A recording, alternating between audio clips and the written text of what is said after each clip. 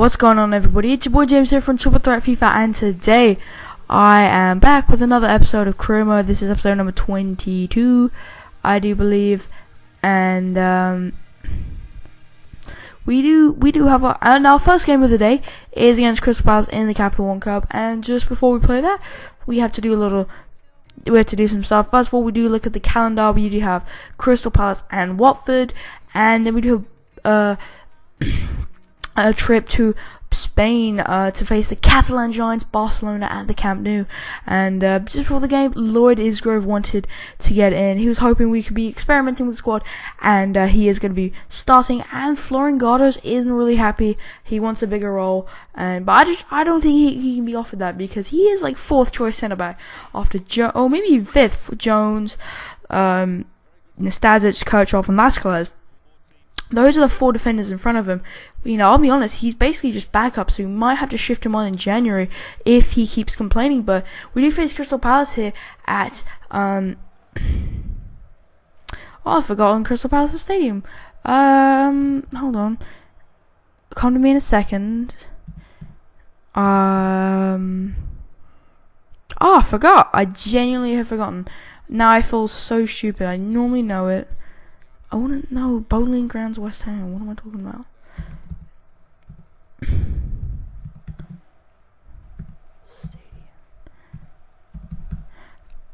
Okay, let's see. Selhurst Park. There we go. It's avoided my mind. But as you can see, in the 30th minute, Sam Gallagher gets on the ball and scores a pretty amazing goal. And I mean, Mayuko wasn't it selfish, and Sam Gallagher gets the goal. And I know this commentary has been awkward for now, but trust me, it'll get better. I'm sorry. But anyways, straight after that, Wanyama picks up the ball here, runs past all of the defenders, gets into the box, and tries to round the goalkeeper, but Wayne Hennessy, the Welshman, takes out the Kenyan international, Victor Wanyama. And eventually Sam Gallagher, I gave it to Sam Gallagher just because I don't know, I wanted him to get a hat-trick. So eventually I did give it to Sam Gallagher, and he does go ahead and score. But I originally thought I'd overpowered it, because if you looked when I shot it, it was in the orange, so I was kind of scared. But as you can see, Lloyd Isgrove is on the ball here, hoping to repay my faith in him, and he does just about that when he swings it into Patrick Roberts. Bear in mind, Patrick Roberts is one of the smallest people on the field, and he beats out three players to the ball. Look at that! Pow! Beats out the goalkeeper and two defenders. And I just thought that was pretty funny, because two right mids who were fighting to get in the first team combined there to score an absolutely amazing team goal. But as you see, Mayuko's on the ball here. He runs inside the box. I try to give it off to Gallagher to get his hat trick, but it ends up becoming a very funny own goal. As you can see, look, Sam Gallagher goes for the header. I guess he kind of nudged him into it. The number 50, I guess Gallagher nudged into the number 51, and he gets a goal. And sadly for them, it's an own goal. And Mayuko came close to getting a fifth in the 85th minute, but it's put over wide. And my Wanyama has our final chance of the game right in the 90th minute, but he does end up hitting the post. And then Mayuko has a shot well saved by Wayne Hennessy, and that's how the game finished, a 4-0 victory for the Saints. And the Saints go marching on. We totally destroyed Crystal Palace. They had no shots on goal, and this is how the table looks. We will be playing Watford in the next round. And it's pretty funny, because we do face Watford next. But after the game, we saw that we needed to make the squad for the next few international games, and we do receive $4,000 from the board. And so yeah, we did face Watford here at St Mary's Stadium, and if you could hear that, I'm sorry, but if I kind of talk to it, it's like the ghosts and ghoulies come out for Halloween, and but yeah, it's Halloween day, everybody, and we were really hoping that we could get a win for the kids. You know, it's a Saturday. You know, bring the kids to the stadium, watch the game, and then go back home, put on your costumes and go out trick or treating. So we were really hoping we could get the win. You know, just as a kind of little fan thing. But we did go with a pretty strong lineup. Kirchhoff playing his first game back, I think. No, he played another game. But anyways, Kirchhoff playing, that's just a highlight. And then Watford, the newly promoted team, of course, with Gomez, the Brazilian ex-Spurs player, and goalkeeper, I should say, and Troy Deeney on the bench. What? But as you can see, in the 3rd minute, Will Hughes is on the ball. He's lurking outside the box, waiting for a chance, and eventually he gets one, and he takes it beautifully by notching it straight into the back. And it is a very good goal by our young English starlet. And I don't know, because I don't know how to play Will Hughes, because I really like him. I love him on this game. He's like a younger version of Tadic. Not as good, but I mean, his passing is very good. His shooting's very good. His all-round technical play is very good, Will Hughes, and I really like him. And he does get off the first goal of the Barclays Premier League season for him. And then when you get a free kick, Will Hughes is again on the ball. Fake shots it, quickly passes it on to Sado Berahino, and Berahino buries it in the bottom left-hand corner to beat Gomez and put us up 2-0 here. And you know, the fans were certainly getting what they paid for. 2 goals in 33 minutes, and you know, look at that. Gomez has a pretty bad day, I'll be honest. Look at that.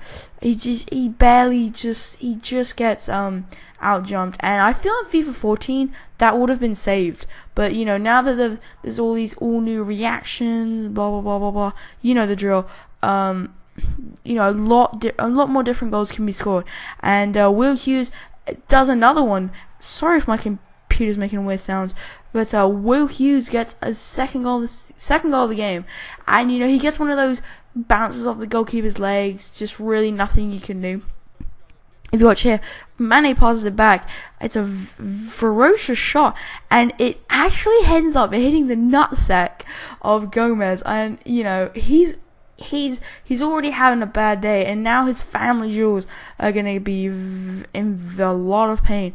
But in the 90th minute, terror strikes. As you can see, Sadio Mane goes down holding his leg, and he is gonna be out with 3 months with he tears some quadricep tear. I don't know. I can't remember the name, but he's out for 3 months.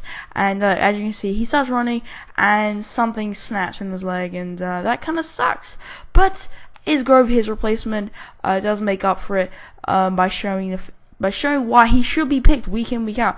Good shot, but eventually Flanagan gets on the ball, and it's kind of one of those things where, you know, Isgrove did all the work. You know, did the running, pulled off the shot, but Flanagan, you know, just about sneaks in, and look at that. You know, he's the first one to react, and it's a very good goal. And Gomez, like I said, he is having the worst days of days as a goalkeeper.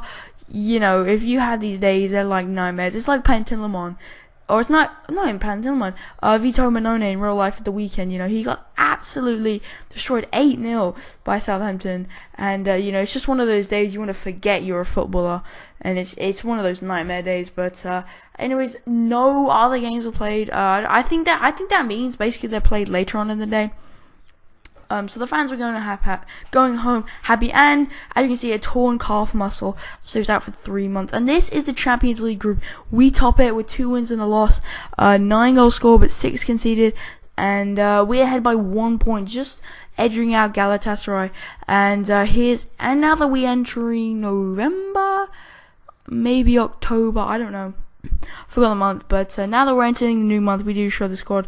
We did show the table. We're sitting in 3rd, and here's Captain One Cup just to prove my point. We are playing Watford, and so yeah, we did have the score report, and we've only kept clean 3 clean sheets in 15 games, I think, and that's very bad. We really need to shore up our defense next season. But a lot of people are growing, like Will Hughes, Melanda, Berahino, Ward Prowse, Todd Kane, Isgrove, all these young players. Patrick Roberts, he's grown by a huge amount. Josh Sims as well. Target is crazy. McQueen. All these young players are growing, and it's very nice to see. Because I'm barely even played them. Gallagher hasn't gone up. That kind of sucks. I barely played them, and I guess they kind of just naturally grow, but I don't play them that much, and they do end up going by quite a bit. I mean, Shane Long, of course, I play him week in, week out. Harrison Reed, I think he's gonna be amazing soon. I mean, give him 2 more seasons, and he's gonna probably be in the high 70s. And I've never looked at the forehead potentials. I just go off of what how they're doing in real life. Like Ross Barkley, of course, he's gonna have a high potential. So that's, maybe if I was Manchester City, that's someone I would sign for the future. But we did go to the Nou Camp to face the Catalan Giants, like I said. FC Barcelona, with all their might and glory. Claudio Bravo in goal, Dani Alves, Neymar, Suarez, Iniesta. Just to name a few high-profile players. There's no Messi, there's no Aiden Hazard, so maybe just about we can edge this game. And there are no replays in this game, because the amount of goals that are scored. Oh my gosh, there's so many goals scored in this game. It's amazing. But we were going with an all-out lineup here, probably our strongest lineup.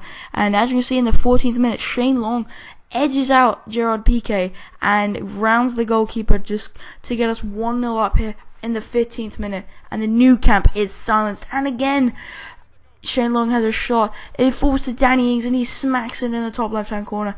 And all these goals go pretty fast-paced. So if you want to pause and rewind, that go ahead and do that. But Suarez then gets a lucky goal, just about beating Fraser Forster. But then Shane Long wants another, and he gets another by burying it in the bottom-hand corner. Past our Chilean goalkeeper, and then Gerard Deulofeu's on the ball. Good shot, it's saved, but eventually it falls to Luis Suarez, the one person who you wanted to follow, and they almost got to 3-3, but thankfully it was a save, and for some reason it was a penalty. I don't even know how that was a penalty. I was fuming at the time, but Hazard steps up and scores, and it's 3-3 here at the Nou Camp. And sadly, Oscar plays a beautifully weighted pass in. I pull the goalkeeper out, but Hazard just lifts it over Fraser Forster, and it's 4-3 to the Giants. And we do get edged out. If you want to go back and watch that, I think you probably should. But this is going to be the end of the episode. If you guys have enjoyed, drop a like. Sporting CP did beat Galatasaray 2-1, so we are sitting second. And I'll see you guys in the next episode tomorrow. So peace out.